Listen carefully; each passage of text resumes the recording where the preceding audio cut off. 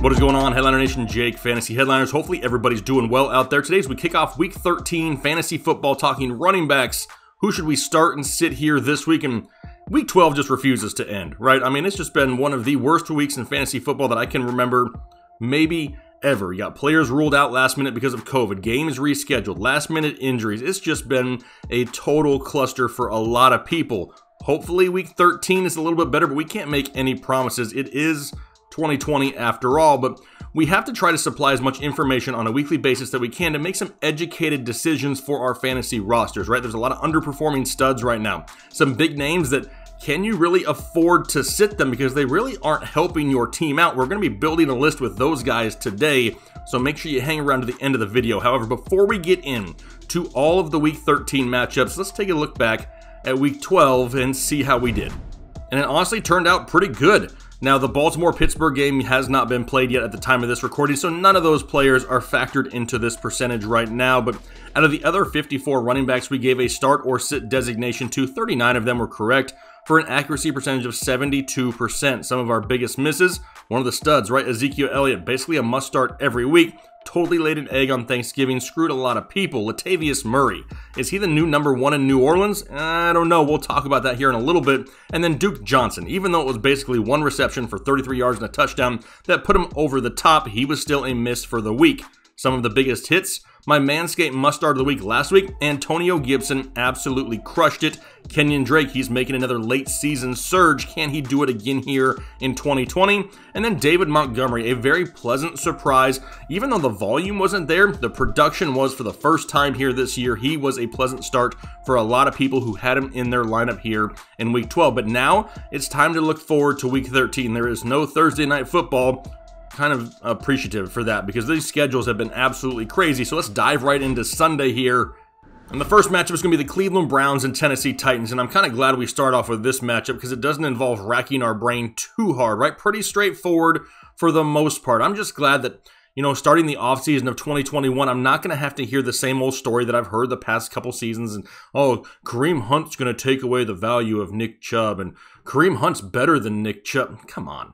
This offense runs through Nick Chubb, and you can see it, right? You can see the difference in this offense with Chubb in the lineup. Kareem Hunt didn't do anything spectacular while Chubb missed games. No, he wasn't horrible, but he's better with Chubb. The entire team is better with Chubb. I think that's like a new saying here. Better with Chubb. That's going to be on a t-shirt. But Cleveland is 6-1 with Nick Chubb in the lineup, 2-2 without him. He's only played 7 games so far this season, but is still running back 18 overall and half PPR scoring. He averages the 7th most fantasy points per game out of all running backs with 16.3 points per game. And now he's rushed for over 100 yards in 5 of his last 6 games played. Yeah, he's going to remain a start, obviously, here this week. For Kareem Hunt, he's starting to trend down a little bit, right? He's seen his touches go down back-to-back weeks now. Plus, his snap percentage has gone down now for 5 straight weeks. I mean, he's found himself outside of the top 25 here in the past 2 weeks also. He's just not one of these guys who's putting up huge numbers. It's a lot of Nick Chubb, right? But this matchup, going up against the Tennessee Titans, who allow the 7th most fantasy points to opposing running backs, it's still going to remain a start. He's still going to be a flex start, right? He's not a high-end RB2, but he's going to be a weekly flex play in this offense, which really features the run. For Tennessee, do we really need to discuss Derrick Henry at this point? I mean, he's #1 in the NFL in rushing yards, #2 in the NFL in touchdowns rushing, and #2 in the NFL in carries over 20 yards. So he's a big bruising back that can break the big play with huge touchdown upside on a weekly basis, regardless of an opponent. Yeah, that defines must start on a weekly basis. On to Las Vegas and the New York Jets. Now we got old man Thanos versus banged up Jacobs here this week, and we saw Josh Jacobs go down there with a sprained ankle last week. Everything sounds like he's going to be okay and going to play, but this is one of those guys that we need to pay attention to here throughout the week. It's not uncommon for him to rest majority of the week anyway. We really need to pay attention to the reports on Friday and Saturday to see if he's going to be limited going into the ballgame, because this is a great matchup for him going up against the Jets, who allow over 18 fantasy points per game. Like I said, we're going to monitor the reports. If for some reason Josh Jacobs does not go in this game, Devontae Booker may become a start for me, so make sure you pay attention to the videos all week long. We'll change that around if we need to. And we can kind of say the same thing for Frank Gore for the most part, right? He's got no LaMichael Pirine. Ty Johnson was a thing for like 4 seconds. A lot of people wanted to know what to do with him. He only saw 18% of the snaps. The Raiders allow over 22 fantasy points per game, which is third most in the NFL. Now, last week, Gore had 21 touches. His ceiling's going to be pretty low, right? The touchdown upside in a Jets offense just isn't going to be there on a weekly basis. The volume is, the matchup's juicy. I'll put Frank Gore in as a flex play. If you go into a matchup starting Frank Gore and really expecting more than 10 to 12 points and you don't get it, that's on you. We're not saying this guy's ever going to be a 20-point scorer. He's going to hover right around 10, 11 points, but if you're looking for a flex play, you're looking for some touches and some volume, Frank Gore could be that guy for you here in Week 13. Jags and Vikings now, and has there been a bigger surprise in fantasy football here in 2020 than James Robinson? I mean, we liked him in the offseason. We weren't expecting this at all. He's currently up to running back 4 overall on the season for half PPR scoring, and heck, he finished running back 5 in Week 12 with Mike Glennon as his quarterback. Yeah, Mike Glennon was the quarterback, and he still put up numbers, knowing that the opposing defense really just had to focus on taking away James Robinson. It didn't matter, still had a huge game. He's now had at least 19 touches in 5 straight games. Last week, he saw 97% of the snaps, so you know he's not splitting the backfield touches with anybody. And the Vikings allow over 17 fantasy points per game. Yep, I'm going to start James Robinson once again this week. But moving on to Minnesota, I have a question for you, for everybody out there. Did your sphincter tighten up a little bit when you saw Dalvin Cook go down last week? Because mine sure did. I got worried there for a second. They had to help him off the field. And then within like 5 minutes, he's running wind sprints and cutting on the sidelines. So, yeah, it looks like he's going to be good. It was his worst game of the season list last week, where he finished as running back 26 overall, had 82 total yards. But, I mean, for the numbers he's been putting up here this year, that was a disappointment last week. But now a matchup against Jacksonville, who give up the 6th most fantasy points to opposing running backs, is a great matchup. As long as he's healthy, you're obviously going to start Dalvin Cook.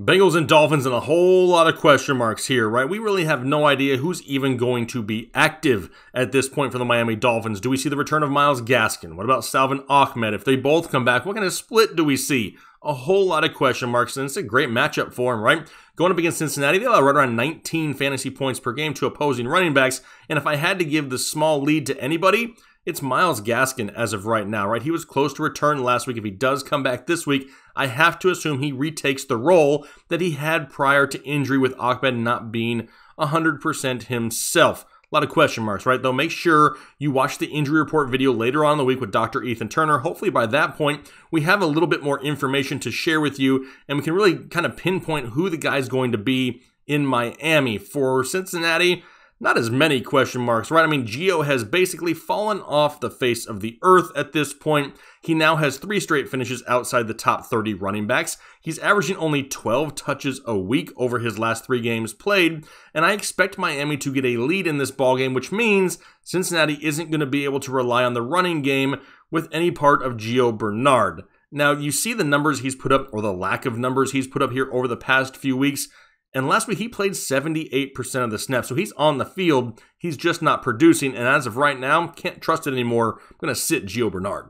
Colts and Texans now in another matchup in which we hardly know anything, right? Does David Johnson return from his concussion? He's eligible to come off of IR here this week, but we still haven't heard. What about Jonathan Taylor? Does he return this week after being placed on COVID IR last week? Question marks, right? We need to understand if these guys are going to play or not, because they really affect their team's backfield. Now, I would love to have Jonathan Taylor against the Houston Texans, who allow over 26 fantasy points to opposing running backs, but we don't know if he's going to play yet. If he doesn't, it looks like Nyheim Hines is kind of the number 2 in this offense, right? It was going back and forth between, Nyheim Hines and Jordan Wilkins. It seems like Hines has the more consistent value on a weekly basis, but don't forget about the momentum that Jonathan Taylor had prior to being placed on the COVID IR list. It's a great matchup for him. If Jonathan Taylor plays, I'll start him. If Jonathan Taylor does sit, I still want a piece of this matchup. Give me Nyheim Hines if there's no Jonathan Taylor. For Houston, like I said, we still have no word on David Johnson. So do we roll with Duke Johnson in this matchup just in case? I mean, it's a tough matchup going up against the Indianapolis Colts. They've basically stopped everybody all year with the exception of Derrick Henry, who ran all over them last week. But a lot of that was due to the part of no DeForest Buckner for the Indianapolis Colts. Does he return this week? Because if he does, he's a game changer on the defensive side of the football in Indianapolis. That matters whether or not he plays or not, because Duke is only one 33-yard receiving touchdown away in this time with no David Johnson from only averaging 7.8 fantasy points per game. I mean, he's still getting over 75% of the touches, and he's only averaging 3 yards per carry. Honestly, for right now, because I don't know the status of David Johnson, I prefer to sit both of these guys in a difficult matchup. Now, if DeForest Buckner does sit for Indianapolis and David Johnson is active, I'll start David Johnson, but pay attention to the ranking show later in the week. We'll get you some more updated information as the week goes on before we really solidify this matchup, because right now, we don't know a whole lot about it. Lions and Bears now, and it's just fitting for 2020, right? I mean, we saw DeAndre Swift go out there, have a breakout performance, be named the starter, and then miss 2 games against Carolina and Houston just to make it back in time to face the Chicago Bears, who are one of the better defenses in football, allowing only 16.7 fantasy points per game. Now, last week, without DeAndre Swift, we saw Adrian Peterson get in the end zone twice. Yes, it was only on 2 one-yard goal line carries that got him those touchdowns, but still, it was a pretty even split between AP and Kerryon Johnson. This backfield is still DeAndre Swift's backfield if he can make it back here this week. All signs have been pointing to him playing last week. Did not happen. Cross your fingers for this week. He's not going to be one of those high-end running back ones, even a low-end running back one. More of a mid to low-end running back two in a difficult matchup, but he's still somebody that I would start as long as he's active. For the Bears, we had a Monty sighting. We saw David Montgomery. Now, was it because Mitch Trubisky was under center? Did it help him at all? I mean, Mitch threw the ball 46 times last week. Foles has only done that 1 time so far in the 8 games in which he's played. Now, no, I'm not saying Mitch Trubisky is, Peyton Manning out there and opening up running lanes all over the place. No. However, there are some coincidences with this past week's matchups that make you kind of think that Trubisky under center could really help out David Montgomery. He saw the most targets he's seen in a game since week 5, and now he gets a matchup going up against Detroit. They allow the most points in the NFL to opposing running backs at 28 fantasy points per game. I'm going to fire up and start David Montgomery once again here this week. On to New Orleans and Atlanta now, and I've been dreading talking about this matchup because I knew I'd have to talk about Alvin Kamara. Now, Taysom Hill has come in and just killed the value of Alvin Kamara altogether. So I mentioned it at the beginning of the show that we were going to be having a list today, and today's list is going to be 5 running backs that make you just want to say because they're absolutely killing your fantasy team here down the stretch in 2020. I mean, listen to this for Alvin Kamara. Over his last 2 games combined, he has 3 targets, 1 reception, and -2 receiving yards. What? I mean, that just makes no sense. Plus, last week, he played a season low in snaps with only 31. Maybe you can say, yeah, they really didn't need him. They were resting him last week. Well, the week before that with Taysom Hill, he only had 33 in week 11. Plus, this isn't an easy matchup. Going up against the Atlanta Falcons, they're number 4 in the NFL with fantasy points allowed to opposing running backs, allowing only 14 fantasy points per game. And now all of a sudden, Latavius Murray is a thing because he's sharing snaps almost 50-50 with Alvin Kamara. He's had more carries. He's had more receptions. He's had more total yards. And honestly, with Taysom Hill under center, Latavius Murray is the better option in the backfield because they can really pound it on the ground.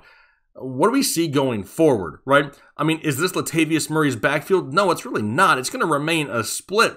But what really made Alvin Kamara valuable was his passing game work, and that has not been there. Can you afford to sit Alvin Kamara? No, you probably can't. At this point, you got to, run what you brung, right? You start your studs and just cross your fingers. Maybe you're totally stacked at running back, and you're, sitting a guy who's top 10. First off, congratulations. But if you don't, I mean, you kind of just have to wing it. Could you imagine if you miss your fantasy playoffs because you sit Alvin Kamara and he does happen to go off? You'll kick yourself in the backside for years for that. So I just can't say we can sit Alvin Kamara, but I'm definitely scared. I've been saying it since Taysom Hill took over. I'll start Latavius Murray as a flex option in some leagues just due to the volume he's getting in this offense as of right now. but Alvin Kamara is more of a running back 2 at this point, with a floor right around 10 points, which isn't horrible, but the ceiling just seems to be completely gone. For Atlanta, does Todd Gurley return this week? I mean, without him, Ito Smith and Brian Hill, basically a 50-50 split, right? And they're going to remain touchdown dependent if there's no Todd Gurley. Kind of like Todd Gurley is also, right? He's very touchdown dependent himself. The yardage just isn't there. He's been reliant on the touchdowns, but he's been getting them, so people haven't been as worried. This is a difficult matchup, though, right? I mean, this is a tough matchup going up against New Orleans. They are number 1 in the NFL. They allow the fewest fantasy points per game to opposing running backs. They just faced off in Week 11. In that matchup, Todd Gurley was running back 45 on the week. Do they split touches in a tough matchup? And now Todd Gurley's coming off an injury. Can't trust it. Gonna sit him here this week. Giants and Seahawks now, and it's great to have Chris Carson back, right? I mean, we saw it last week. They worked him in a little bit slow, which is a little bit depressing, but he still found the end zone and helped out fantasy teams in a time of need. Now, he was out-touched by Carlos Hyde 17-10, but I don't expect that to continue. They're working him in slow. I expect more Chris Carson as the weeks progress, but they wanted to start him off a little bit slow so they can actually have him the entire second half of the season here because they're going to need him down the stretch. Now they get a matchup against the Giants, who allow right around 18 fantasy points per game. Chris Carson going right back into his weekly must-start status as long as he's healthy. For Carlos Hyde, unless you're in a deeper league, maybe you start multiple flex spots and you're looking for a player, he may have, a limited ceiling but a safer-ish floor for one more week or so, but not somebody who I'm actively wanting to go out there and start. For the Giants, I mean, Wayne Gallman just continues his touchdown streak, right? I mean, this is what this guy does. He goes out and scores touchdowns. He now has touchdowns in 5 straight games and has 5 straight finishes inside the top 15 running backs. Last week, he saw 27 touches. Plus, now, going forward, sounds like we may be without Daniel Jones, which means Colt McCoy is under center, which can only mean more work for the running backs, right? More check down passes, more usage on the ground to try to limit some of that pressure put on Colt McCoy. And the matchup going up against Seattle, they allow right around 17 fantasy points per game. I have no issues once again starting Wayne Gallman this week. Rams and Cardinals, and Kenyon Drake is heating up at the perfect time for your fantasy football teams. He now has back-to-back finishes inside the top 12 running backs and saw 25 touches just last week. He's currently running back 14 overall on the season. He's Verge running back 1 on the season, and people hated this guy a few weeks ago. Don't forget, he also missed a game. He could easily be inside the top 12 if he can keep up the current pace that he's on. But what has changed, right? What changed in the past couple weeks for Kenyon Drake? Well, a shoulder injury to Kyler Murray is one thing. How do they limit the amount of hits that guy takes on his shoulder? Limit the amount of times he's rushing, which you've seen as of late. Kyler Murray isn't running as much as he was earlier in the season. Insert Kenyon Drake. He's picking up the slack. He's taking that volume, and he's producing with it. Difficult matchup this week going up against LA, though. The Rams, 6th best against opposing running backs in fantasy football. As for Chase Edmonds, still touchdown dependent because he doesn't see enough volume on a weekly basis to make him a safer start. As of right now, starting Drake, going to sit Edmonds. For the Rams, did we just see Cam Akers take over this backfield last week? I mean, we should have, right? And especially on that big run, he showed the breakaway speed-ish, kind of. He showed the vision, but let's be honest. I mean, it's pretty doubtful. I mean, they're going to continue to split in this backfield. I mean, even last week, Darrell Henderson still had more touches. Akers showed that he could be the lead guy, though. He just needs that opportunity, but honestly, I don't know if we see it until 2021. In a matchup going up against Arizona, who allows right around 17 fantasy points per game, I really look for the Rams to throw it a little bit more in this game. A lot easier to throw on Arizona than it is to run on them. And as of right now, with the way this split still is with Malcolm Brown, Darrell Henderson, and Cam Akers, they're all a crapshoot, and I got to continue to sit all of them until we can see a little bit more stability here in this backfield. Patriots and Chargers now, and here comes Austin Ekeler to save the day at the end of your fantasy football season, and we saw him get workhorse volume in his first game back. 14 carries, 16 targets, 11 receptions, 129 total yards, finishing as running back 8 overall. Yeah, as long as this guy stays healthy, he is a weekly must start, especially in a matchup going up against New England. They allow right around 18 fantasy points per game. I'm going to start Austin Ekeler here for sure. For New England, still no sighting of Sony Michel, which means a lot more Damian Harris and James White. In this ballgame, I expect James White to have the slightly higher touchdown upside because of Justin Herbert and the offense of the Chargers. If they can go out there and continue to put points on the board, it's going to force Cam Newton to have to throw it a little more. Now, we didn't see a whole lot of passing work with James White last week, but that doesn't mean that he can't get it. Nobody got it in the backfield last week. It's not like he lost it to somebody else. I expect, once again, James White to be highly involved in this offense. They're boomer bust, though, right? I mean, this is not a safe start by any means. The New England backfield hasn't been a safe start maybe since, LeGarrette Blount a few years ago. Outside of that, it's very boomer bust on a weekly basis because there's so many unknowns in this backfield. If I had to take a stab on one, though, it's James White here this week. Eagles and Packers now in such a great matchup for Miles Sanders. However, he's going on the list. Put him on the list of running backs that make you say f*** because he's just not getting the volume right now. This one isn't his fault whatsoever. He's averaging 5.6 yards per carry, but he only got 6 carries. 6? Just 6 last week. I mean, it's not like it was a blowout where they couldn't run. It was a pretty close game last week, so he should have been involved a lot more. But this offense in Philadelphia is just hot garbage more times than not. You never know which Carson Wentz is going to show up, but this matchup is great. Going up against the Green Bay Packers, they allow the third most fantasy points to opposing running backs at 24.7 fantasy points per game. Doug Peterson better figure this out because Miles Sanders needs to get around 15 touches a week to really help not only that ball team, but your fantasy lineups. Hopefully they can get it in a great matchup this week for Miles Sanders. For Green Bay, the irritation continues, and you know what? Why not make it a twofer in this matchup? Aaron Jones going on the list of running backs that are making you say because there's just this split with Jamal Williams that will not go away. It won't. He saw 17 carries on the ground, which is great. However, the passing work just decided to disappear last week. He hasn't had over 15 points in half PPR scoring since week 4. Week 4. I mean, really the only reason he's ranked still as high as he is in the season-long standings is because of his huge explosion in week 2 where he had like 44 fantasy points. You take away that game and put in his season average, Aaron Jones is barely a running back 2, and it's because Jamal Williams just isn't going anywhere at all. I mean, last week he also had 17 carries. It's a matchup going up against the Philadelphia Eagles. They allow right around 15.6 fantasy points per game, 8th best in the NFL. Can you really afford to sit Aaron Jones? Probably not. Just like Miles Sanders, Alvin Kamara, you really can't afford to sit it because the potential ceiling is matchup winning on a weekly basis. It's just when are those weeks are going to happen is the biggest question mark. As of right now, got to continue to start Aaron Jones. I'm going to sit Jamal Williams. Broncos and Chiefs now, and it sounds like Denver's going to have a quarterback back this week, so that's a good thing, but does it really matter? Because last week they had no quarterback, so you assumed that the running backs were going to touch the ball a lot more. It's a difficult matchup, yes, going up against New Orleans, but Royce Freeman, Melvin Gordon, and Phillip Lindsay combined for a total 101 yards and no touchdowns. It's a tough matchup, though. Hard to ask a whole lot of those guys in that situation. Very difficult situation. Plus, Phillip Lindsay did suffer a minor knee injury in that game. Does that limit him this week? Does he miss this week? If he misses, all of a sudden, I will start Melvin Gordon against the Kansas City Chiefs, who allow the 12th most fantasy points to opposing running backs at 19 fantasy points per game. Wait and see a little bit on Lindsay, but for right now, I'll start Melvin Gordon.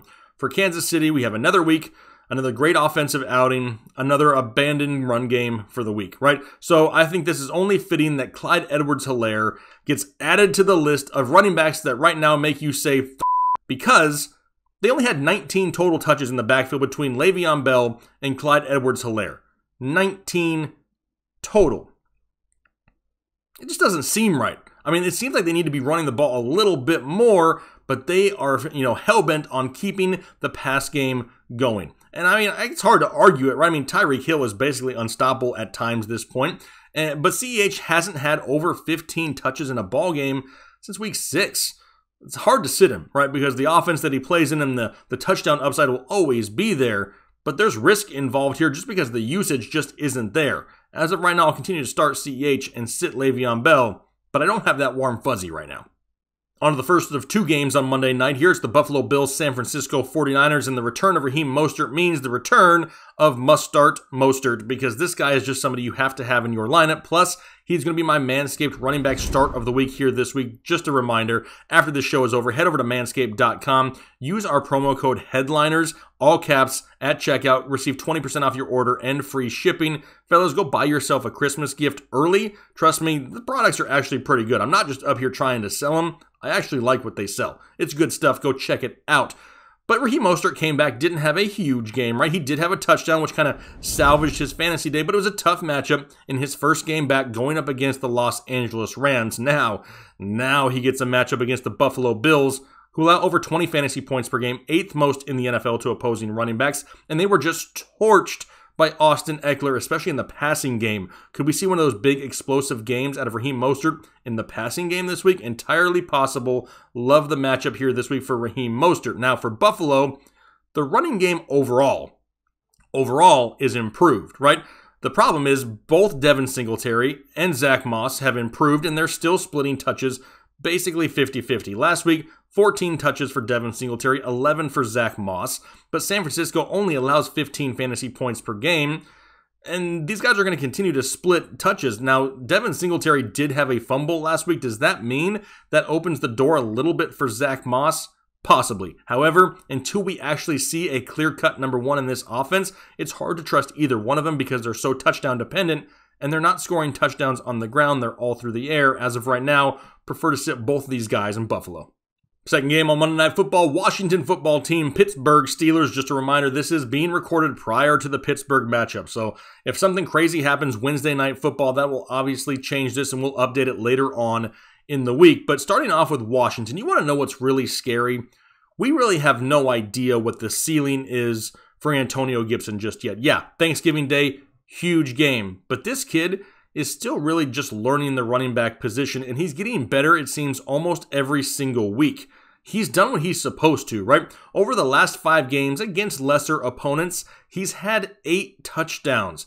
He's had a season high in targets last week also, which is what we really want to see. The biggest knock on him earlier in the year is he wasn't involved in the passing game. It was all J.D. McKissic. Well, last week, Antonio Gibson saw 7 targets, and if that can continue, oh yeah, I'm going to get really super excited about Antonio Gibson going forward. Now, it's obviously his job. He's the running back 1 in Washington, but this is a very tough matchup here this week. The toughest he's had over this last 5-game stretch going up against the Pittsburgh Steelers, who allow right around 13 fantasy points per game, which is second fewest in the NFL. Now, I can't afford to sit Antonio Gibson, but is he a must-start this week? No, he's really not. He's going to be more of a mid-running back 2 for me this week, but this kid is so explosive, and he can find the end zone that you can't afford to sit that type of touchdown upside. This kid's just got it, and it would not surprise me. And in a difficult matchup, he can still find the end zone here this week. Now, for Pittsburgh, once again, just a reminder, this is prior to the game, so if something happens to James Conner,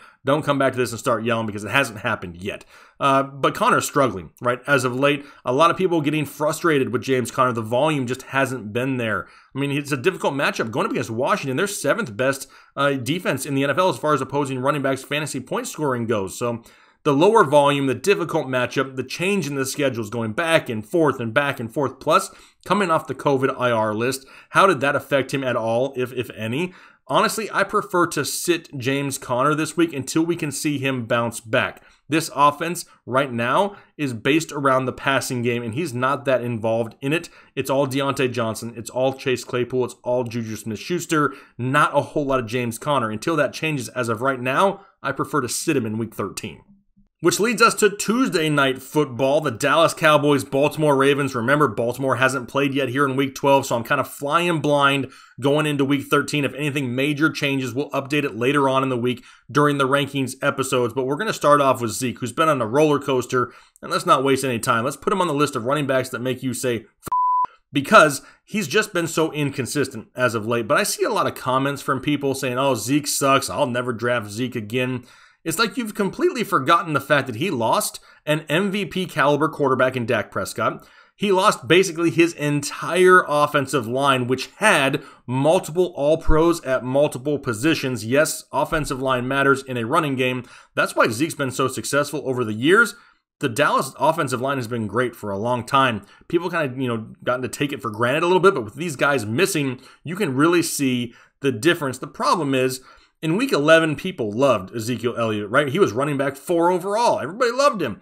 Week 12 comes and Zeke sucks because he finishes running back 54. Unfortunately, going forward, this is what we're going to see with Zeke, right? You're going to have big games. You're going to have horrible games. This is a difficult matchup. Right now, Baltimore allows only right around 14.5 fantasy points per game, 5th fewest in the NFL. Can you sit Zeke? It goes back to all the other guys that we just put on this list. He can be matchup winning for you. He can also be matchup losing. Do you have better options? Probably not.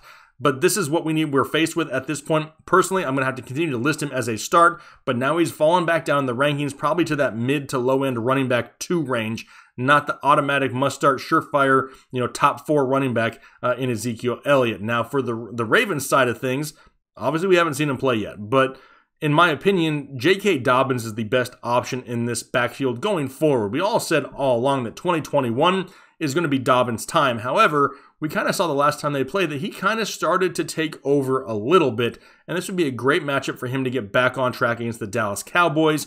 The 5th most fantasy points allowed to opposing running backs at 21.6 fantasy points per game. Now, Dobbins, is he a surefire start? No, absolutely not. He's probably one of those deeper league flex plays at best, but I haven't seen anything out of Mark Ingram enough as of late to want to trust him. Gus Edwards still splitting touches with Mark Ingram and J.K. Dobbins. The touchdown upside, the explosiveness is there with J.K., and that's the guy that if I had to choose one, as of right now in this backfield, J.K. Dobbins is the guy I'm choosing.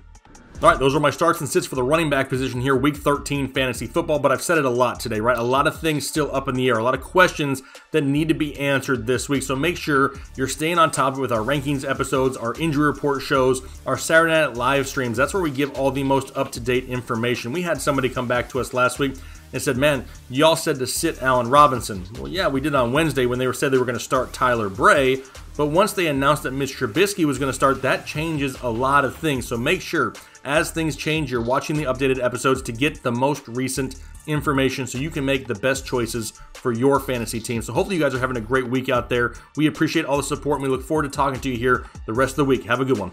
Thanks.